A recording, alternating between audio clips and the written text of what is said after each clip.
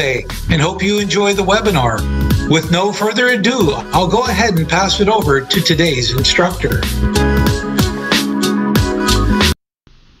Welcome everyone to our presentation titled the 2023 American Geriatric Society Beers List Update, Key Changes for Medication Safety. Here today, you're hearing from yours truly, Mark Pain Guy Garofoli. So the quick rundown on your speaker's history here. I'm, of course, a Pitt PharmD grad, Strayer MBA grad, BCGP, CPE, and CTTS, as you can read here. I've worked in various different fields and genres here within our profession of pharmacy, including with CVS Health, Humana Healthcare, the West Virginia Safe and Effective Management of Pain Program and Guidelines. And today, I'm actually faculty with the West Virginia University or WVU School of Pharmacy as being a Director of Experiential Learning and a faculty member therein. Also a faculty member within our WVU School of Medicine Pain Fellowship Program, and also being a pain and addiction pharmacist. I've done a 2021 TEDx talk. I've done various grant reviews, including the CDC, expert witness work, both civil and criminal, seasoned CE developer, here we are, right? And of course, host of the Pain Pod on the Pharmacy Podcast Network. And I run my trademarked name of Pain Guy, the Pain Guy website being www.painguy.us. So enough about your presenter. Onward to our disclosures. One more slide I do have to read with the next one too, of course. This activity was developed by Achieve CE free of any commercial support. I have no relevant financial relationships with ineligible companies to disclose. Pete Krekel, and pharmacist and planners for this education, no relevant financial relationships with ineligible companies to disclose. As far as our learning objectives for this talk here on the Beers list or Beers criteria. So first, we want to recall common anatomical and physiological aging changes that can affect the safety and efficacy of medications. And second, we want to identify potentially inappropriate medications, or PIMs, for utilization in older adults based on the recent AGS Beers list update. And finally, 3, to recognize potentially inappropriate drug interactions for older adults based on the recent AGS Beers list update. So where to begin? Well, perhaps some reflection here first. Big picture. Hey, we're all aging, right? We either already are or want to be in the elderly population, right? That being, of course, those 65 years of age and older. And that population percentage is certainly growing. It has been for some time now and is forecasted, as you hopefully can see here, to continue growing throughout the next couple decades. One of the big terms, of course, is a centurion. Here we see a Roman soldier centurion, but not that one, okay? That's back in the day. Some of us maybe want to be centurions. That's those living to 100 years of age. Well past the threshold of 65 years of age for elderly.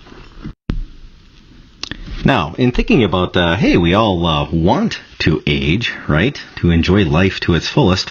We got to remember that, everybody's different. There's certainly differences amongst us with patient variability on many ways in a pharmacological sense, whether pharmacodynamic, pharmacokinetic, and we'll go over some different anatomy and physiology changes in a moment here, but there's also just even on the surface generational differences. Now, these are, kind of like a guide along the way. First and foremost, when we go over the birth years, they're approximate. Different references will have a year or 2 or 3 different here or there, but, it's the general idea of it, of course. And then there's those of us that are kind of right on the borderline between 2 generations per se. So maybe we take all of or some of the qualities or aspects of each generation. But really important to keep this in mind, not necessarily with the PK/PD, the pharmacology side of things, but in working with our elderly population for our patients, those 65 and older. But just, overall generational differences. We have the big picture generations here, starting out back with the GI or silent generation from 1900 to 1945. There with personalities, respect, loyalty, and order. As far as preferred coaching, no news is good news. Let us fly, right? Typically conservative, like to work but don't live to work. And the key reward would be satisfaction of a job well done. Sounds good, right? Then, of course, we have the baby boomer generation. Big time when it comes to the care that we're talking about today for patients.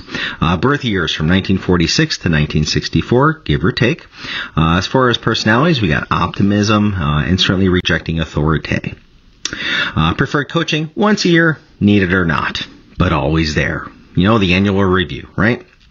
As far as descriptions, typically observed to grow up in nuclear families, unlike their own, usually team players and workaholics. The idea of putting in the 80-hour work week when maybe 40 hours could pull off the same, or at least a little bit less. Do not want to be continually connected. Getting away, right? Key rewards are money, title, and recognition. Pretty straightforward, right? All right, then we got Generation X. That's from 1965 to 1980, give or take. Personalities, skeptical, do not value loyalty.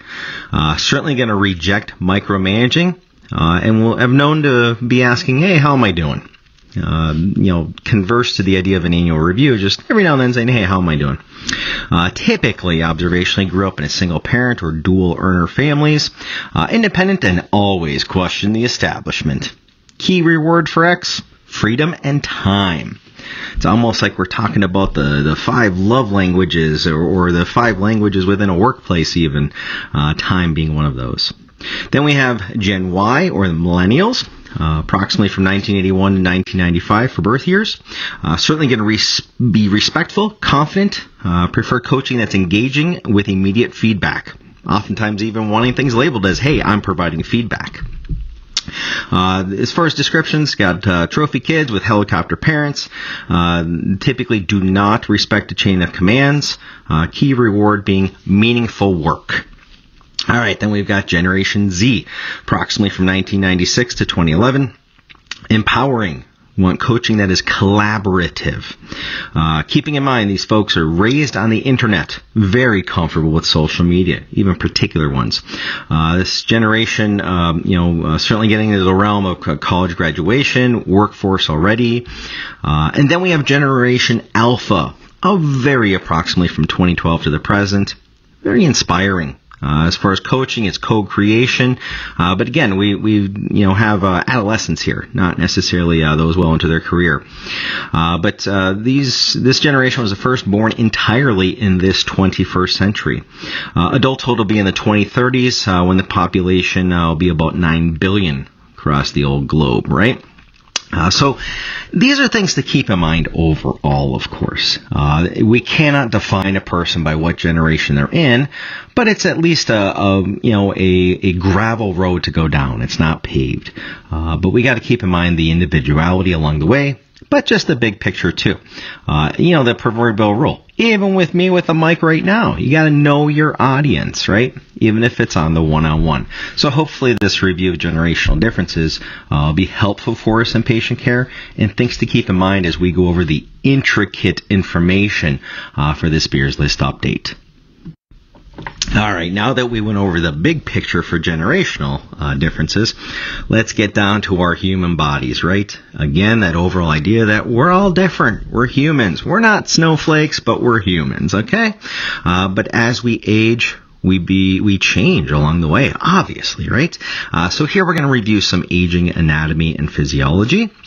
We'll go through basically some of the heavy hitter human body systems along the way. Okay.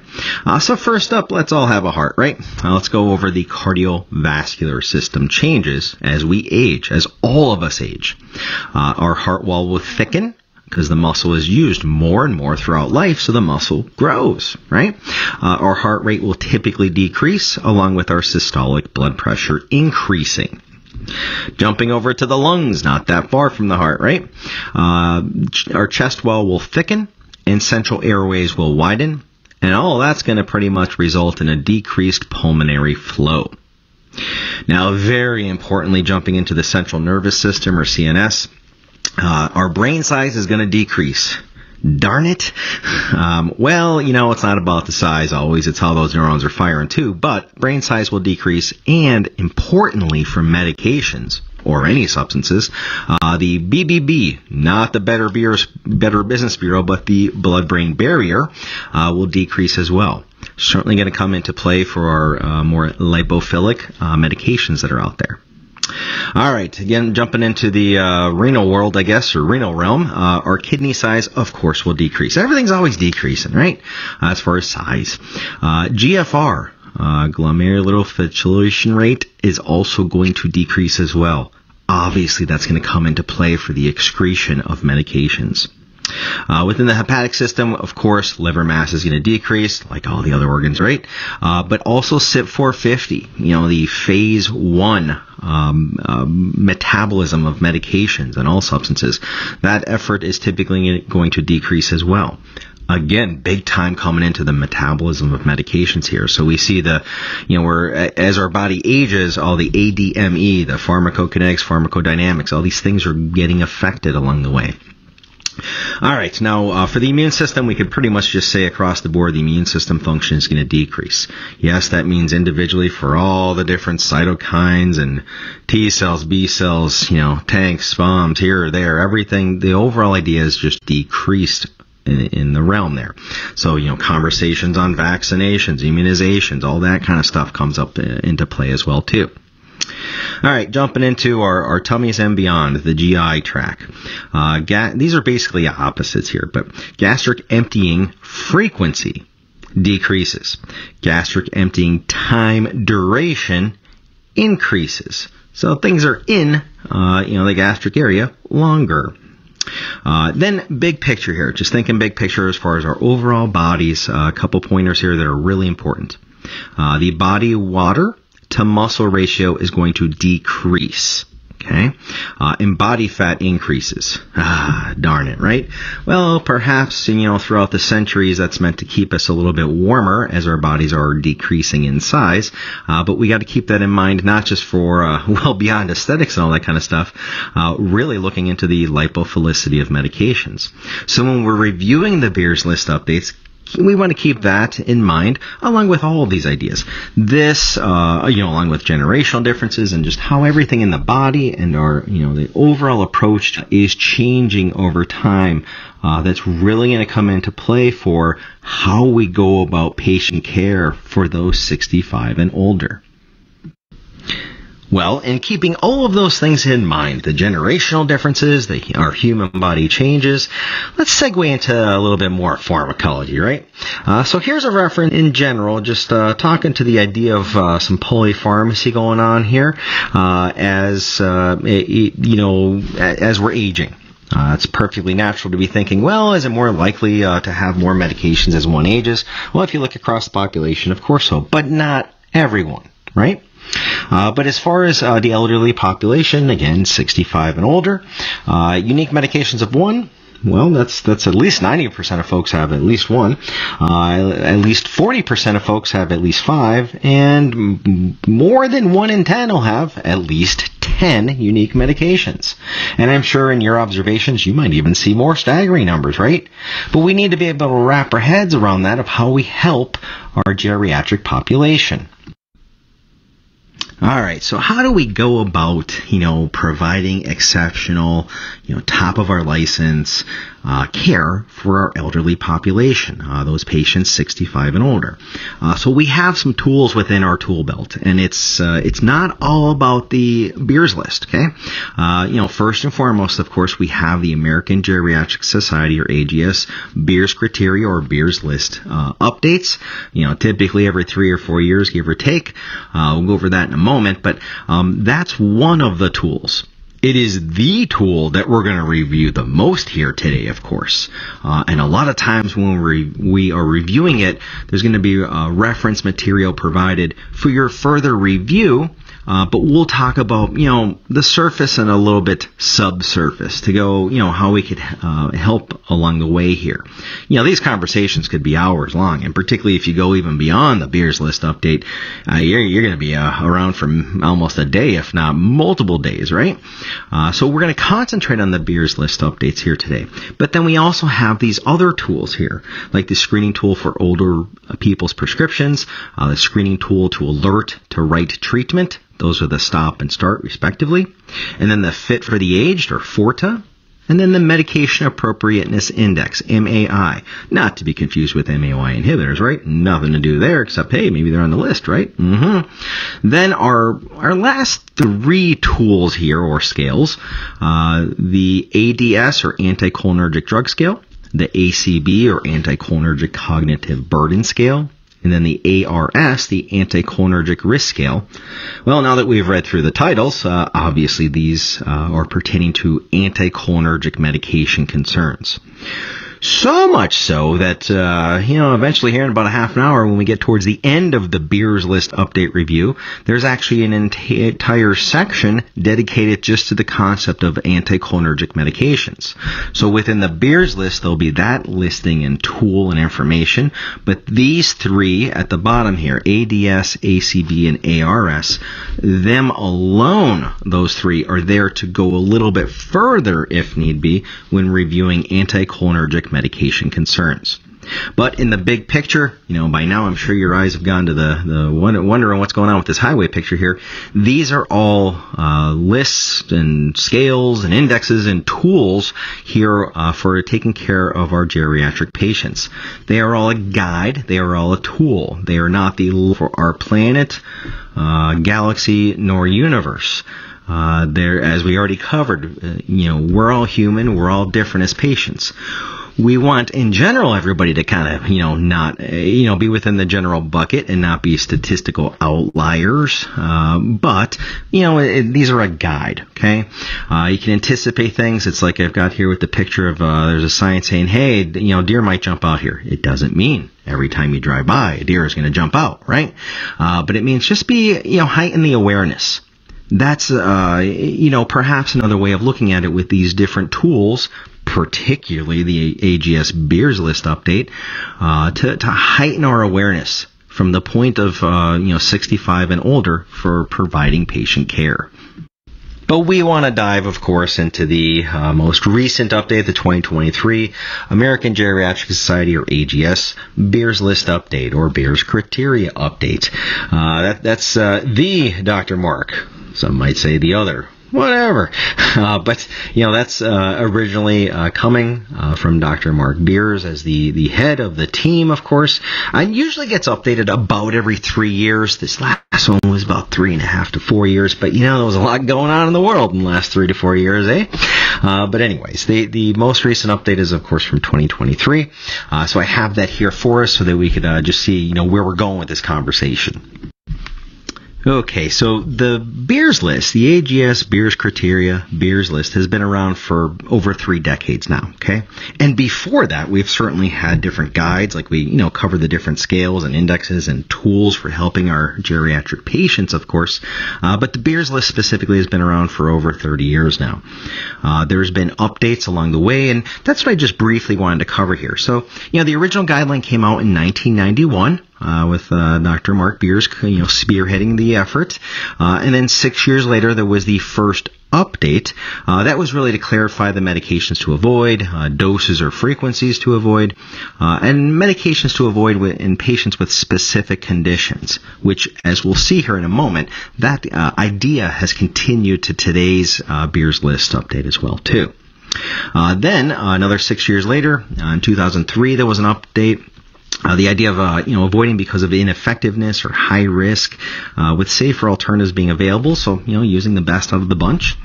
And then also to further clarify the medications to avoid in specific medical conditions. Then, took a while, but 9 years later, in 2012, the updated review criteria basis was changed, with the quality and strength of evidence. What will eventually be Table 1, just going over the specifics for how the Beers List is updated. Then we got more on the scheduling of every 3 or 4 years. So 3 years later in 2015, there was a pretty big part here. There was new categories of recommendations, including renal adjustments and drug interactions, which we still see in the guideline today. Then 4 years later in 2019, they had 13 experts reviewing about 1,400 articles. That's a lot of reading from the previous years, looking for updated clinical information. And we see that again, 4 years later for the 2023 update with a dozen experts reviewing a couple more articles, 1,600 of them, from the years since the prior update, with updated clinical information. Because we always have more information, thus guidelines need to update along the way as well. So that's going to bring us, of course, to current day for the current AGS Beers List update. So for the current update, we see the trends, the amount of tables, the way that the AGS Beers List is organized. The different sections are grouped by tables. Rather large tables more often than not, by the way, and we'll be covering them here, of course, but the overall idea is, starting out with Table 1, as I alluded to earlier, it's really just going over the evidence and the strength of the recommendations. Really important stuff, of course, going over quality and strength, but it's not the actual clinical information, but it's, how to read through the clinical information in subsequent tables. So Table 2 is really the first table with the clinical patient care information. It's a big one. It is many pages, actually. And it is titled The Potentially Inappropriate Medication Use in Older Adults, or abbreviated as PIMS. By the end of this presentation and conversation, you're going to be hearing PIMS a lot. You might even repeat it yourself at dinner tonight or tomorrow, right? So that's Table 2, and it's a big one. We'll get to that in a hot second. Table 3 continues the idea of PIMS, but it's PIMS that are due to drug disease or drug syndrome interactions that may exacerbate the disease or syndrome. Remember, we mentioned probably about 2 decades ago, that was one of the updates to the Beers List of going into PIMS applicable for those with specific diseases or conditions. Table 4 is PIMS by drugs to be used with caution. So not necessarily to avoid, but just, put up a couple extra flags there and pump the brakes, use some caution. Table 5, incredibly important, even within our learning objectives, it's the potentially inappropriate drug-drug interactions that should be avoided. It's a relatively concise list. We'll go there in a moment, but that's, big idea there too. Now, Table 6 is medications that should be avoided or have dosage reduced with varying levels of kidney function in older adults. So it's all about the renal changes like we talked about earlier as we all age. Table 7, alluded to this earlier as well, it's the drugs with strong anticholinergic properties. Now remember, there's the 3 scales overall in addition to the Beers List, but here in the Beers List, they're just, putting those right out there. And finally, Tables 8, 9, and 10 are basically collectively talking about the changes since the last Beers List update. And that would be, those removed, added, and modified as far as any recommendations along the way. These tables in totality are what makes Beers List. So the first table that we're going to review here today is Table 2. It is the largest, the most impactful table. It is the potentially inappropriate medication use in older adults, or the PIMS. Now, we're going to have over a dozen tables or slides illustrating Table 2 of PIMS within the AGS Beers List update. This is the first of many, of course, but this is breaking down the tables into slides and conversation for us here. Now, when we go through each of these slides, I'm not going to read everything, of course. There's a lot here for reference. And a lot of times I took the liberty to help out here by just, listing medications within each class of what's available, and then providing the rationale for why these medications are on the potentially inappropriate medications for use in the elderly or PIMS list. And then, we'd be remiss to not at least mention or provide some possible alternatives. It's one thing to say that a medication should be avoided, but then what? So each of the charts that I'm going to provide, you're going to have some, when possible, some alternatives. It's not going to work for every patient, just like the recommendations won't, of course, but at least it's somewhere to start, right? So in the first part of Table 2 here in this slide, we have the first generation antihistamines. Of course, we've got a lot of anticholinergic activity. Dry it up, slow it down. It can lead to even confusion and the proverbial fall, break hip, go to hospital, get infection, and then all of a sudden there's a funeral. We want to avoid that at all costs. Okay, that's actually why we installed steps all the way around our house, because I fear that happening even for yours truly and anyone else, of just slipping on the grass. Well, we're going to eliminate that, right? If we're going to do that, we want to watch out with the PIMs as well. So in addition to the first gen antihistamines, we've got 2 specific anti-Parkinson's agents and a handful here of antispasmodics. And again, it's all about that anticholinergic side for the most part, and a couple alternatives here for us. Now, continuing the Table 2, we have dipyramidol. By the way, that's for oral short-acting. The combination with aspirin, the ER, that's one of the actual alternatives, so it's not talking about that one. And then also, as far as any antibiotics, we have nitrofurantoin. And then in the genitourinary sense, there's desmopressin.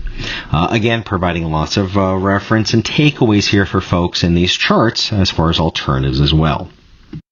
All right, within Table 2, we're going to jump into the island of cardiovascular. There's going to be 3 slides, parts 1, 2, and 3, just for cardiovascular within Table 2 within the AGS update, right?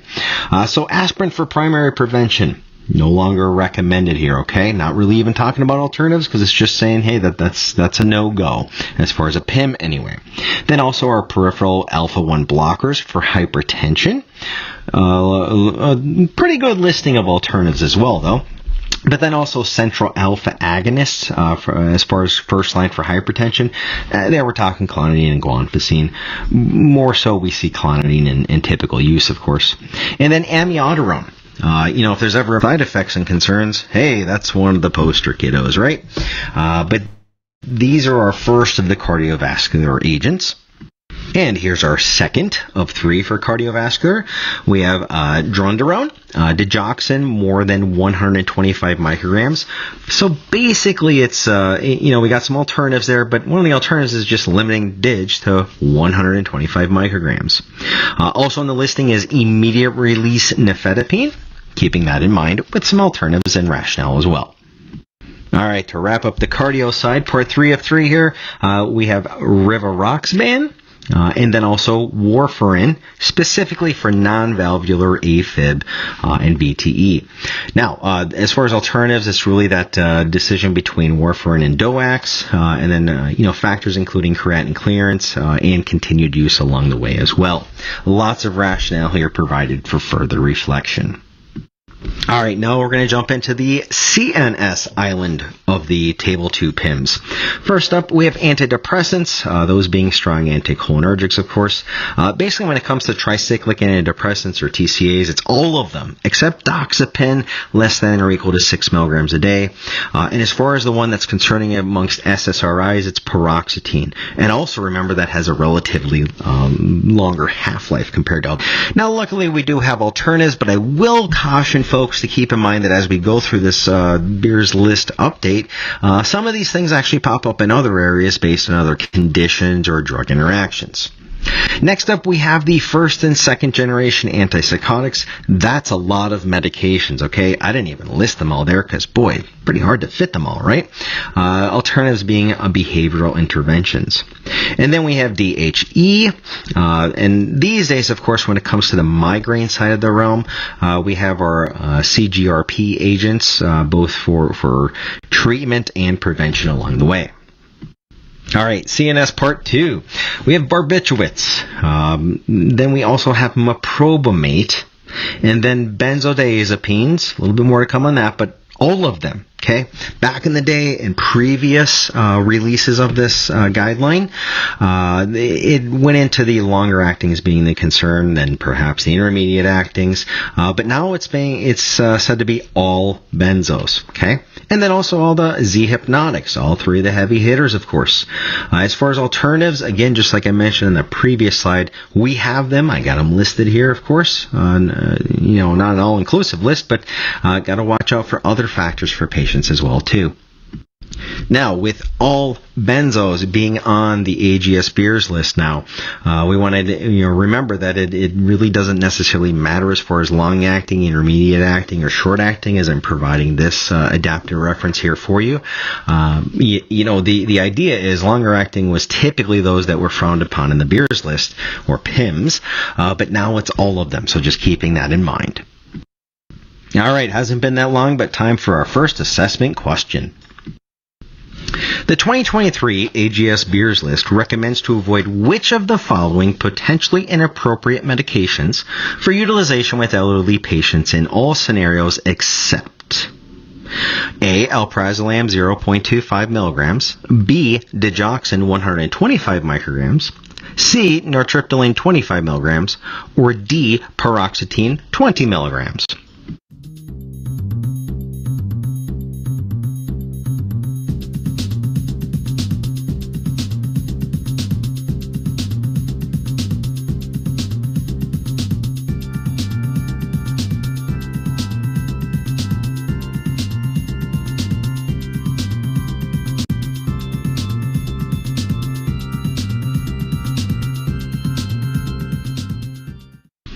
And of course, as we had recently reviewed, the answer is Digoxin 125 micrograms because it's anything above that dosage that would be on the list of PIMS.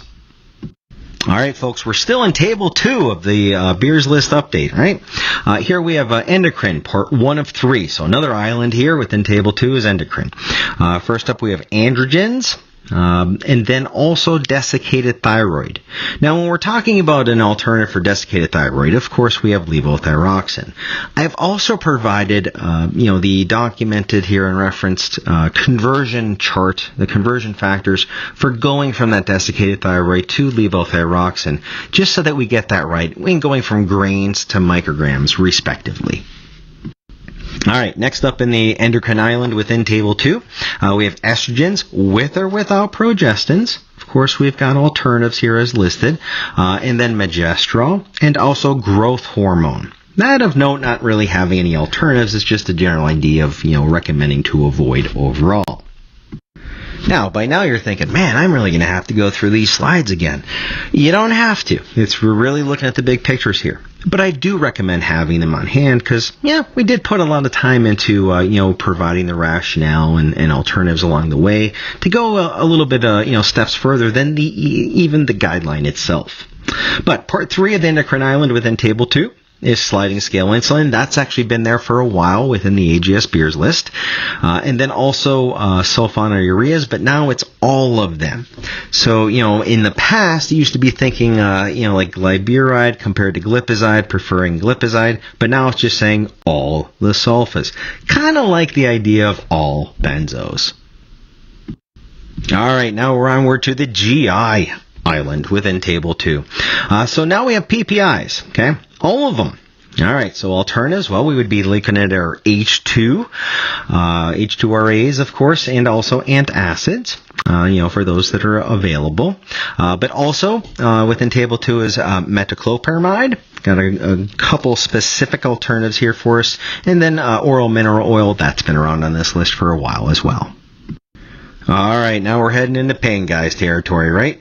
We're going to have 2 different slides for pain management, maybe even a bonus one, as far as Table 2 within the AGS Beers List. So first up is the specific prescription opioid of meperidine, and then also we have the spasmodic muscle relaxants.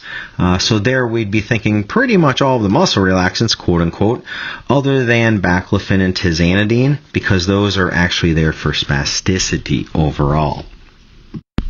All right, next up on the pain management island here, we have the non-COX selective NSAIDs. Got a laundry list here for us, but in essence, folks, it's pretty much all of them except celecoxib. Okay, we can wrap that one up in that statement. But then also, because of different rationales, indomethacin and ketorolac are kind of on their own island within Table 2. But the overall idea is really, if utilizing an NSAID, then looking to celecoxib in its various formulations. We have, of course, the capsules along the way, but then also liquid. And then we have non-NSAID options as well, of course. Interestingly enough, when talking about the NSAIDs being on the AGS Beers list update here, there's conflicting data out there as far as, COX-1 to COX-2 selectivity and vice versa. So here's two different references just talking about how, different ways of looking at things. So we really have to watch our references and what we're utilizing out there as far as COX selectivity. So I wanted to provide these for everybody here just for further reflection, of course. But the bottom line for the overall AGS Beers list update is that it's all of the NSAIDs except celecoxib are identified as PIMs.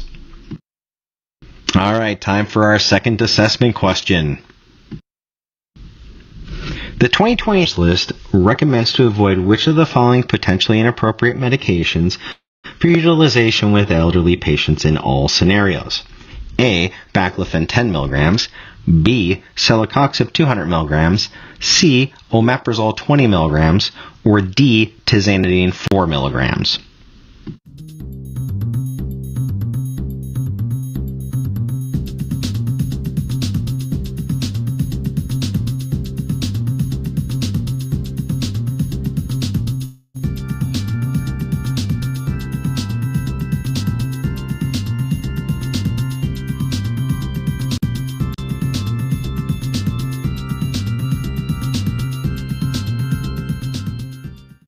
Now, this one might have been a little trickier for us here, but the answer, of course, is C, omeprazole 20 milligrams. The overall idea there is that it's a PPI, and the PPIs were on the PIM list within Table 2. Baclofen and tizanidine were the antispasticity muscle relaxants that were available as alternatives to the spasmodic muscle relaxants. And, of course, as we bang the drum loudly, celecoxib was the preferred NSAID. All right, folks, all of that was just Table 2. I promise that the following tables have much less bandwidth and depth to them. But here we're going to review, next up is Table 3, the PIMs due to drug disease or drug syndrome interactions that may exacerbate that disease or syndrome. Essentially what we're looking at is Table 2 was for everybody. Table 3 is going to be if a patient has the specific condition. So first up for Table 3 here we have heart failure, and we have agents to avoid, and then avoid if there's a specific heart failure with a reduced ejection fraction or HFrEF. And then there's also even things to use in caution with asymptomatic heart failure, but to avoid in symptomatic heart failure. So I've got those broken down with 3 separate rows here within the overall idea of heart failure. Then if there's syncope, there's the medications that are of concern here, anticholinergics, of course, for bradycardia, and then non-selective peripheral alpha-1 blockers, tertiary tricyclic antidepressants, and then antipsychotics. Got a couple listed here of each, with all of those having concerns of orthostatic hypotension. Next, within Table 3, if a patient has delirium, here is a laundry list of medications to avoid. If a patient has dementia and cognitive impairment, the second row here, we have a slightly smaller list of medications that are recommended to avoid. And then if a patient has a history of falls or fractures, we got another long list here as well too. The overall idea here is, affecting the psychology of someone, the sedation or the cognition to ultimately avoid falls and fractures. Now, along those same lines, if a patient has Parkinson's, there's the antipsychotics and antiemetics that are recommended to be avoided to avoid worsening the Parkinson's symptoms.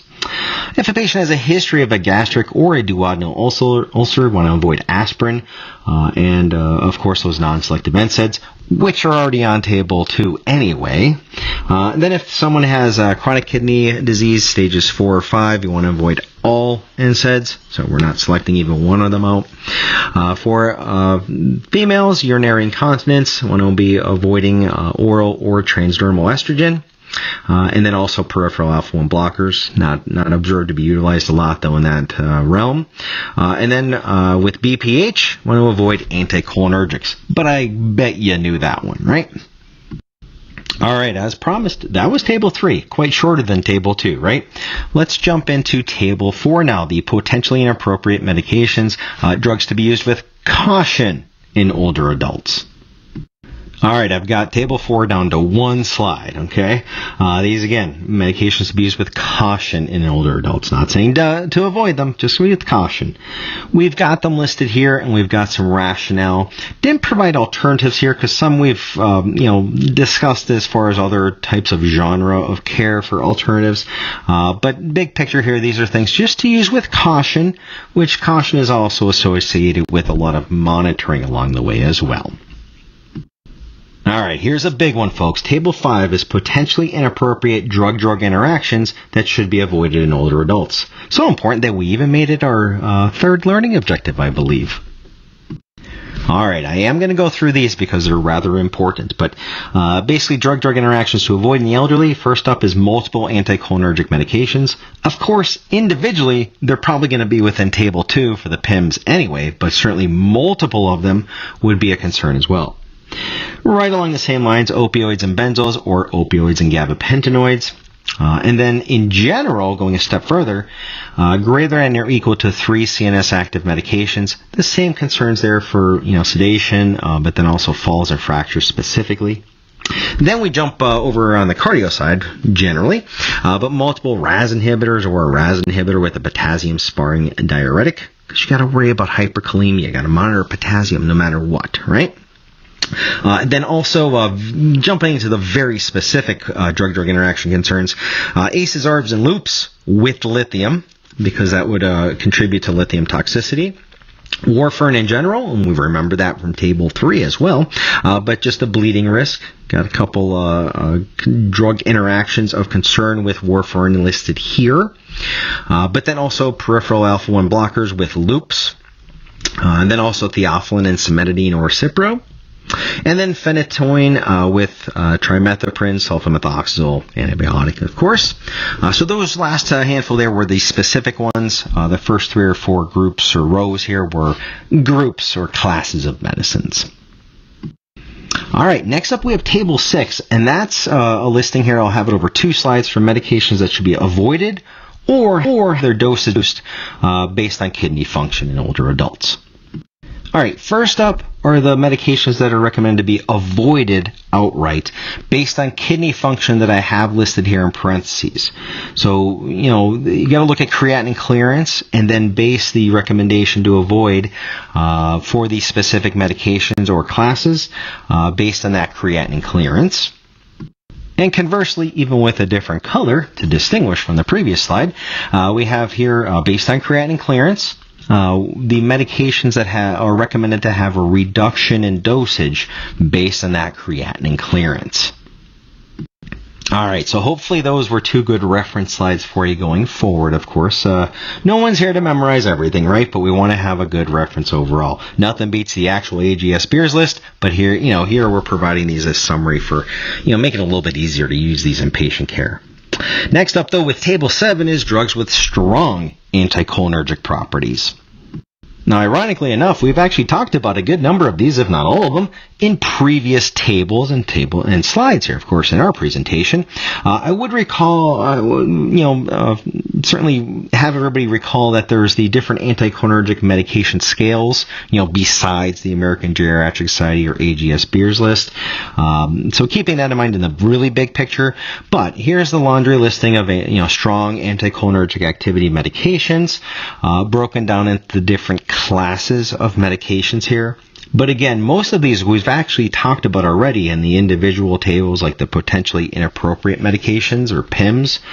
But here it's just outright stating them in the anticholinergic sense.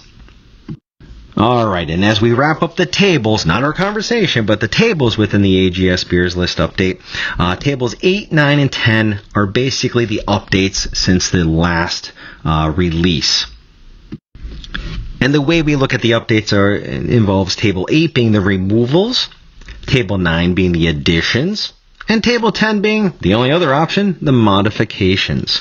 So, in the big picture here, there was, I think, as we've already discussed, now it's all benzos on the PIM list, all sulfas in the diabetes sense, on the list. Warfarin comes up as far as the additions for the drug-drug interactions and the concerns overall, depending on the disease state. Heart failure had a lot more information because there's been a lot more clinical studies out there in the realm of heart failure, of course. Some of the drug interactions that we talked about on that one slide, to put it all together in one slide for you, that's some additions as well too. And then there was just here and there some shifts from one table to another, but the important part is the information as a totality, as we went over here today, of course. So that's all the tables, all 10 tables. We didn't spend any time on table 1 because it was just reviewing important stuff about quality of evidence and the strength of recommendations, but not the actual clinical information. But that is everything, and hopefully these slides will be a good reference for everyone going forward, particularly with the rationales and the alternatives. But it doesn't end there, of course. Because, then at that point, it's kind of like, good golly, there's a lot of medications on the beers list. And then we have alternatives, but, well, the alternatives are going to come with baggage too, so what are we to do? Well, it brings up the big picture, perhaps philosophical idea of, well, if not anything, then something. And then, of course, the idea that the beers list is always a guideline. No guideline is going to work in every single scenario. But, we don't want to be statistical outliers in every scenario either, right? You got to go in patient-by-patient scenarios using clinical judgment, no matter what monitoring, because, even alternatives come with baggage, and, of course, documenting along the way. And in the much bigger picture, we always got to remember the biopsychosocial model of healthcare and patient care overall. And as healthcare professionals, we really tend to concentrate on the biological sense, particularly within the pharmacy realm, of course. But there's also the psychological side of things, still within healthcare, and then everything outside of healthcare, like the social and environmental impacts. So the biopsychosocial model of healthcare really pulls it all together for us. And we'd probably be remiss not to mention, something that could have its week-long training in itself, if not lifelong, by the way. But MI, and not a heart attack, but motivational interviewing. There's a couple key components of motivational interviewing. I encourage everybody to certainly dive deeper. Could help with everything, also in regular life too. But there's always a spirit of partnership and collaboration with open-ended questions, spirit of acceptance with affirmations, a spirit of compassion with reflections, truly listening and reflecting to what our patients are saying, and then ending, if there's ever an end, but the finale, at least, of evocation, having those summarizing statements for each part of a conversation. In the big picture, having shared decision-making. All right, so we're going to go over, we'll do about 3 patient cases, kind of wrapping this all together here. But, by the way, no patient is ever just a medication list, particularly when considering the biopsychosocial model of healthcare, right? But in the pharmacy realm, in these cases, we're just looking at the medication list, but there is so much more. Now here, I'm sure your eyes have wandered through the warfarin, the HCTZ, the atorvastatin, omeprazole, diazepam, cyclobenzaprine, tramadol, and naproxen. In the respect of the 2023 AGS Beers List update, what would be any recommendations just on the medication list here for you? Take a moment to ponder. All right, we're not going to ponder too long, though. With the warfarin, chronic utilization typically okay to maintain here. Omeprazole, I want to reevaluate the diagnosis and the need because PPIs are on the PIMS, right? That diazepam, first up, inquire as to the frequency of utilization and if there's any leftover supply. And then the reality, of course, of it being a PIM. Same thing with cyclobenzaprine, reevaluate the diagnosis and the need because it's on table 2 of the PIMS. And then as far as tramadol goes, consider any alternatives along the way. And then naproxen, consider celecoxib. Of note, though, there are diazepam, cyclobenzaprine, and tramadol. That's the 3 CNS medications that's propelling some of these previous recommendations because of that drug-drug-drug interaction concern. All right, let's do another one with slightly less medication. Here, elderly patient has this medication list: losartan, rosuvastatin, paroxetine, naproxen, and zolpidem. What are your thoughts and recommendations? All right, I have a feeling that you might have come up with some of these here, of course. Well, paroxetine, we want to consider alternatives. That was the SSRI that has that longer duration of action and anticholinergic effects there in the table 2 of PIMS. Of course, naproxen, consider celecoxib. And zolpidem, reevaluate that diagnosis and need. because it is going to, obviously, remains to be said, sedation, of course, but any, confusion leading to a fall risk overall. All right, one more, folks. This one's a little shorter medication list, but elderly patient has the following medication list: duloxetine 50, gabapentin 800 milligrams, TID, losartan 25 milligrams once a day. Are there any medications requiring adjustment or avoidance based on a creatinine clearance of 20? All right, well, unless you are a very rapid learner, you'd want to go back to those 2 slides where we had the avoidance and the reduced dosages based on creatinine clearance. There you would come up with the answers, of course. With that duloxetine, you'd want to avoid. Gabapentin, you'd want to reduce the dose. And that's that for a patient with a creatinine clearance of 20. All right, well, that was a lot, right? I mean, that was 3 pretty straightforward cases, but boy, they had a lot going on, right? Our work is never done as pharmacists, of course. And here's even more homework for all of us, present self included. Geriatric paperwork. It's actually universal for everybody. Here's a distinguishment between living wills, power of attorney, durable power of attorney, and durable power of attorney for healthcare decisions. And then, of course, do not resuscitate or DNR orders. These are all types of paperwork, albeit electronic usually, that you want to have on file. And some health systems even require them to be on file specifically with them, within an electronic healthcare record or EHR along the way. But this is for everybody, folks, but certainly applicable to have in conversations with our geriatric patients. All right, by now you're probably thinking, well, boy, maybe I got to get my ducks in a row with that paperwork. Well, then also for your own homework, here's some additional resources when it comes to geriatric care. We've got apps, textbooks, journals, things online, whenever available here, of course. But of course, to look further than just the AGS beers list. All right, that pretty much wraps up our discussion here, with Q&A to come, of course, but our key takeaways from this 2023 AGS Beers List Update conversation include hepatic and renal function decline with age, requiring the avoidance of or reduced dosage of many medications. Potentially inappropriate medications, or PIMS, for older adults include first-generation antihistamines, first and second-generation antipsychotics, TCAs, all of them except doxepin if it's less than or equal to 6 milligrams, paroxetine, all benzos, barbiturates, Z-hypnotics, opioids, NSAIDs, except celecoxib, of course, spasmodic muscle relaxants, nitrofurantoin, peripheral alpha-1 blockers for hypertension, central alpha agonists, digoxin with a dose greater than 125 micrograms, and sliding scale insulin utilization, amongst others. Drug-drug interactions to avoid in older adults include having multiple anticholinergics. However, though, remember, even on the individual level, they're in different other components of the AGS Beers list of PIMS. But then also opioids with benzos or gabapentinoids. And generally speaking, greater than or equal to 3 CNS medications. Multiple RAS inhibitors, or RAS inhibitor with potassium-sparing diuretic, ACEs, ARBs, and loops with lithium, and peripheral alpha-1 blockers and loops, and warfarin with either amiodarone, ciprofloxacin, macrolides, except azithromycin, TMP, SMZ, or SSRIs. And finally, highly anticholinergic medications include first-generation antihistamines, TCAs, with that general clinical consideration of not worrying about doxepin less than or equal to 6 milligrams. But then also paroxetine, antimuscarinics utilized in urinary incontinence, certain antispasmodics, certain antipsychotics, benztropine and trihexylphenidate, cyclobenzaprine, and orphenadrine, amongst others.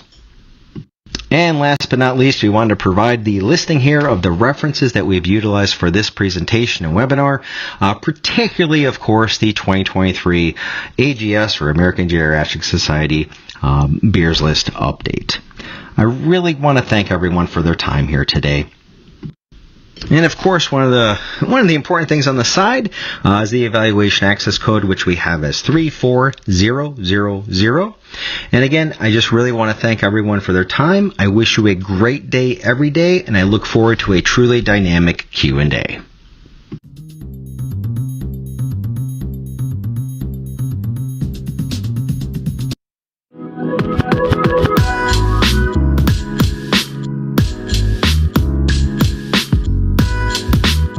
Thank you all for participating in today's live webinar.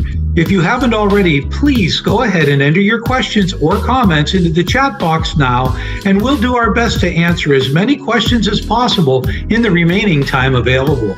At this time, you'll find the link to the course survey in the chat window. As a reminder, you will need to complete this survey to have your participation reported to CPE Monitor and to CE Broker. Please make sure to take note of the 4-digit code displayed on the screen now, as you will need it to complete the survey.